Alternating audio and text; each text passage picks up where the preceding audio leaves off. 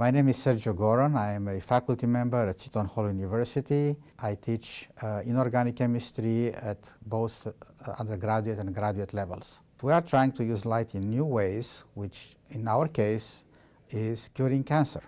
In the lab, we are utilizing light by using novel materials which have the ability to take the light energy and introduce it into molecular oxygen from air, which in turn produces reactive oxygen species, which hopefully will cure cancer. By shining light specifically at the location of a tumor, one should be able to specifically and selectively eradicate the tumor while minimally damaging a cellular environment.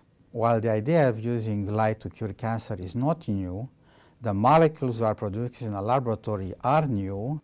About 3 years ago, we had the aha moment when we realized that our materials and molecules produce reactive oxygen species and do not get decomposed by them.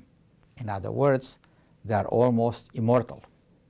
This technology has the potential of replacing invasive techniques such as surgery or perhaps even chemotherapy, or being used in conjunction with therapy for better effects.